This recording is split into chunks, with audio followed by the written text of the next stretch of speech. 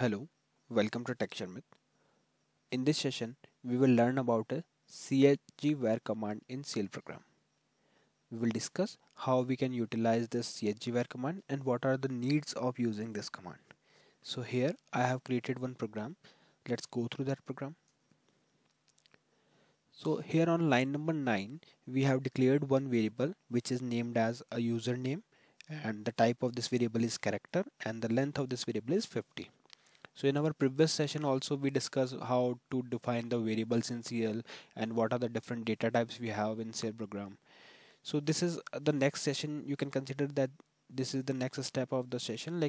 Suppose we have created the variable, but now we want to assign some value to this variable, or we want to change the value of these variable. Then how we can do this?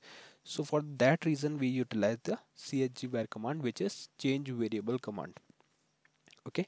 So let me recap few things from the previous session.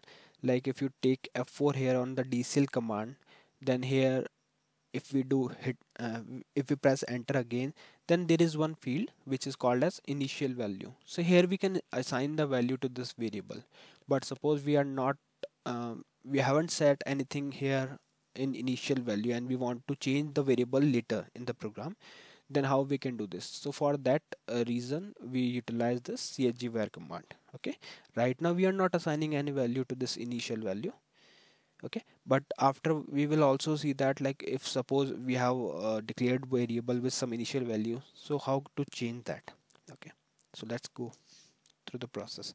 So here, to use the chgvar command, we have to just simply write chgvar and then simply take F4. Once you take F4, it will take you to this screen where you can specify the first field is here for the label.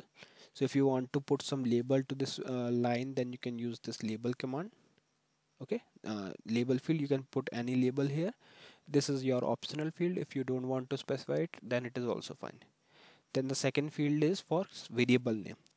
So as already discussed many times, like whenever we are going to refer any variable in CL program, we have to use this ampersand symbol. So just write ampersand and your variable name. So here we want to change the value for username variable.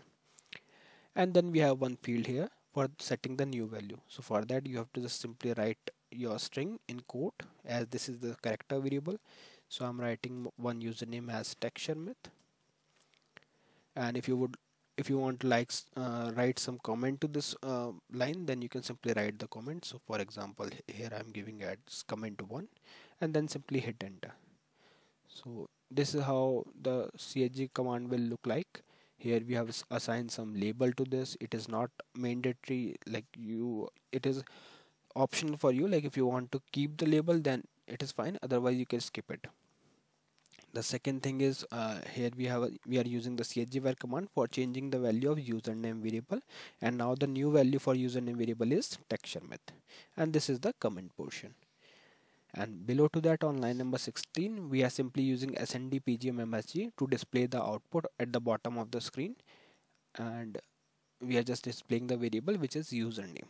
So let's compile it and try to see the output. So it is compiled successfully. Now I'm calling it.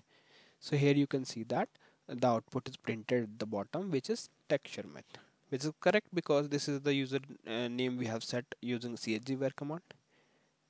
Okay, now see one more thing, like suppose at the time of declaration we have set some value to the variable in initial value. So let's say here I have specified it as test. Okay, and if you try to print this before chg value, then it should show the same value, which is test. So let's paste it. So what we are doing now, we have initialized some value at the time of variable declaration, which is test. Then we are trying to print it, so it should show test, and after that we are using chgvar command to change the value, and below to that we are again printing the value. So what it will do, it will print the changed value this time. So let's compile it and see the output. So it is compiled successfully. No, there is some, yeah, it is now compiled successfully, and now we will call this program. So first value it is showing as test, and here you can see there is one plus icon, so we can do page down here. It means we have some more value here, so just do page down. And this is the second value that we have changed with the help of chgvar command. So this is the advantage of using chgvar command.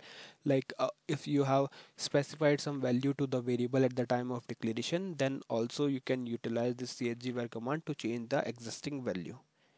So this is the use of chgvar command. Like whenever you want to change the value to the variable, or you want to modify the variable value, then you can utilize this chgvar command, which is change variable command. It is a very important command because to manipulate your data in throughout the CL program, you have to use this command.